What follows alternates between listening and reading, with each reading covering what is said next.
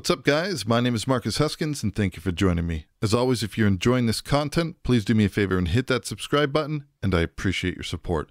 Moving right along, in today's video, we are going to tackle the IR Maker. Over the last 3 weeks, I've been making an effort to cover some of the more mystical parts of Studio One.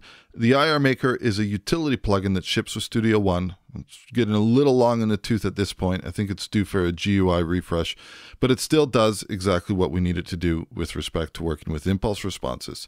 So, impulse responses, we can create them for either Ampere or OpenAir. In today's video, we are going to be covering an impulse response for OpenAir because I don't actually have the equipment needed to properly capture a cabinet impulse response.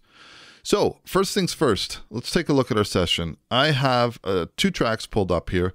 In one of these tracks, I basically have a kick drum sample, and this will be to test the impulse response after we create it.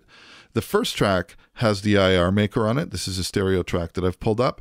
If we open up our I/O setup, it's worth noting that I already have my inputs and outputs set up and named accordingly.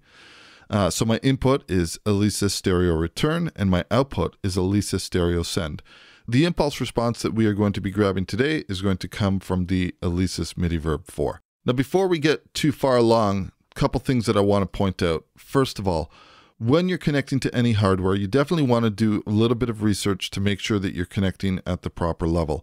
So for example, we have -10 and we have +4. Now on most interfaces, if I show my launcher and I go to my Quantum tab, you'll have this option somewhere with your inputs, for example, where you can toggle between -10, which would be unbalanced, and +4. So these operate at a different impedance level. And this is something that you want to make sure you have a look at before. Now that being said, I'm actually breaking the rules here because I'm going to be using the Quantum 4848 today because all of my inputs and outputs are taken on my main Quantum, and I actually have my external effects processor connected to input and output 1 and 2 on my 4848. Now the 4848 is a professional line level interface, and it's designed to work with professional balanced level equipment. So currently we don't have an option to choose -10, so I'm going to have to compensate for that in the output of the level that I'm sending when I do my sweep. More on that later, but that's just something that I wanted to point out. Secondly, if you want any detailed information, you definitely want to open up your help menu, and if we go into here and we type in IR Maker, under the metering, analysis, and signal generation, you will find detailed information on the IR Maker. Pay specific attention to points 4 and point 7. They're useful information, but we're going to be covering the majority of this in this video. So I've already set up my inputs and outputs. Our first step is that you want to set your input to the return of your effects processor, and I've named this accordingly so it's easy for me to do. And then our send or our output, you want to make sure that you've set that properly. So now the input and the output of this actual track where the IR Maker is set to receive and send from the effects processor.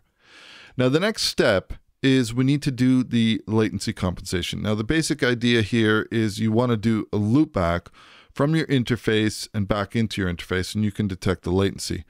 Now, I've done 2 separate tests. I've done one where I did a straight loop back and it gave me a figure, one figure, and then I did another where I basically bypassed my effects processor and it gave me another figure that was slightly higher, about 20 samples more latency. And I have a feeling that that has to do with the fact that my hardware effects processor has its own A to D and D to A converters built in. So I'm doing this latency compensation with my effects processor inline but bypassed. So if you go to choose the detect option right now, you'll notice that we saw this ping over here, but it says that you have a level of -144 and it needs to be at least -30. Click OK. The way to get over this is you want to make sure that this track is monitor enabled.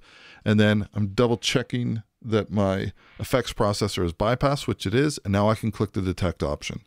So it has detected the latency compensation of 1326. Before I forget, I'm going to make sure that I unbypass my effects processor. 1 second. Okay, so I've taken the MIDI Verb 4 out of bypass, so now we're good to go. A couple things I want to make note of over here. First of all, I would recommend clicking the show option. What this is going to do is it's going to open either a Finder window or an Explorer window the minute you've recorded your impulse response so that you don't have to go searching for it. The second thing that I'm going to do, because I'm using unbalanced equipment with balanced levels, I'm going to click this normalize option. So this brings it to the maximum level, and then I can adjust in open air if I need to back it down a little bit. I'm going to leave the sweep length and the IR length at its default positions, which is 30 seconds and 5 seconds. But like I said, this is something where depending on what you're doing, you definitely want to read the information in 0.7, because this talks about the IR length being shortened or longer depending on what you want to do. But for this case, we are good to just go with the default settings. Now, next up, this is automatically going to create a folder, actually 2 folders, the minute you record your very first impulse response. So if I open up this Finder window over here, you'll notice that in Studio One, Documents, Studio One, Impulse Responses, we have this folder that's created. We also have a folder called My Device that's created. I've done a couple of these already, so you see we have some impulse responses that are already in this folder. If you don't have this folder structure, don't worry about it, because Studio One will create this the minute you create your first impulse response. Now I'm going to give this a name. I'm going to just peek over, and I'm going to copy the name that's on my Alesis. I could also copy, I could even copy the full name. I could say user23 foiled, and maybe I'll just give this a space. This is up to you in terms of how you want to name your impulse response. Up to you, completely up to you. Another thing that we can do is, if you don't want to have a folder that's My Device, let's say I wanted to make an actual folder that was the name of the effects processor that I'm doing, I could click Enter Folder, or what did this say? Enter Model Folder. And then I could type in something completely different. So I could type in Alesis or Yamaha or Bricasti or whatever it is that you're capturing impulse responses from. Let's keep things simple, leave this set to My Device. All right, now, if you recall, I mentioned that I'm using balanced line level out with an unbalanced piece of gear. What that means is that I would be clipping the inputs like crazy on my effects processor. So in order to kind of mitigate this, let's open up our inputs and outputs. This will allow us to monitor the input level and the output level that's being sent.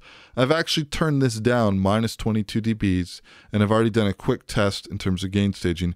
And this move here of turning down the level I'm sending to my effects processor is preventing me from clipping my inputs on the effects processor. Now, if you click Start Recording, you'll see that we have the levels that are coming in. You can also see it's monitoring here. And this is a good opportunity for you to kind of fine-tune things. But I've already chosen the option to normalize, and I know this isn't going to be coming in as hot as I would like it to, but we're going to normalize this so I'm not too worried about it. So now that we've set the latency compensation, we set the path, we gave it a name, we chose the option to show and to normalize, I'm just going to let this impulse creation process complete. And then as you can see, it's done here. And then it takes another couple seconds to kind of finish calculating everything. And then when it's done, boom, it brings us to a Finder window that it is automatically opened up. Again, impulse response is My Device and user23 foiled. This is a name according to the preset in terms of the program patch. Now, the next step is, let's go back to Studio One for a moment. We can close this. Actually, let's deactivate our monitoring. We can deactivate the plugin as well. We need to instantiate an instance of Open Air, and we want to go with the default where it has nothing loaded in. Let's move this off to the side a little bit. We'll go back to our Finder window or an Explorer window if you're on a PC. I will switch my focus to Studio One. We will drag and drop this impulse response in here. And now this is automatically loaded this reverb. And this would be instantly usable right now. This is on the actual track versus Ascend. Let's have a quick play and we'll have a listen to it. Okay, so this is using the dry-wet blend or the mix. If I bring this down, it's dry. If I bring it up to say somewhere around 50. So now from here, we normalized this impulse response. So one thing that I could do to get this to be a little bit more usable for me, at the default of 20, I would like that to be more subtle. And if this is default to around the -12 mark, which is where it was, that's a little too much. So I could actually bring this output down. We can double click in here and enter an exact figure. I've brought this down by -18. Let's see what this sounds like. Okay, perfect. So I'm going to say that I'm happy with that. The next step would be saving a preset. If you are recording impulse responses and they're automatically going into this specific location, I would advise that if you're capturing impulse responses, just leave these alone, don't move them, and then any presets you create, they will be good for any future sessions. So what I'm going to do is we can actually store a preset so that this can be recalled. So the last step is we want to choose this option to store a preset. Now we can give it a name. I would like the name to somehow match what's on my Alesis. So I actually have in my preview, I have the program patch available. So this is what I'm using. It's called Foiled, and here would be the description. So we can go back to Studio One and I say, okay, I could call this Foiled, and then for the description, let's see if we can copy and paste this directly from here. And I'll Command C. No, I am not allowed to copy and paste that. So small bright plate, great on guitar and organ. I can actually enter this preset or this description, small bright plate, great on guitar and organ. Now I can choose to give it a subfolder. So I could choose any one of these subfolders that are already there, but I would actually rather create my own, and I already have done that. I'm going to put this in Alesis MIDI verb 4, and it's going to be foiled. Another thing I could do, if I wanted these to show up in the same order, I could put the actual number similar to the way I did in my actual impulse response name. And that, again, that is completely up to you in terms of how you want to organize things. So user 23 foiled, we gave it a description, we put it in a subfolder, and we can click OK. And now you'll see that in my subfolder, or in my folder, Alesis MIDI verb 4, this is now available for recall. I have some other ones that are available for recall as well, but I could now recall this. Now what that means, let's just get rid of this for a moment, is that if we're in our effects tab and we scroll to open air, you can see that user 23 foiled, that's available. If I drag this into the send, it will now open up an instance of open air, and because it's on an effects channel, it's set to 100% wet. That -18 gain has been recalled, and let's see how this sounds. So we will just play this one over here.